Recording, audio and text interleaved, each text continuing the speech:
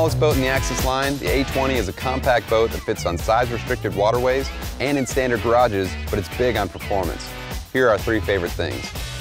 First off, the boat's small size allows for really responsive handling. The boat is super fun to drive, easy to dock, and it's really easy to trailer and tow with most vehicles. But despite the small hull, the boat still feels really spacious inside thanks to the clean interior design. Surfgate is also a huge feature on the A20. Opt for maximum ballast and fill both sides because you won't need to change a thing from wakeboarding to surfing. Keep the boat evenly weighted and hit the toggle switch at the dash to select which side you want to surf. Couldn't be simpler.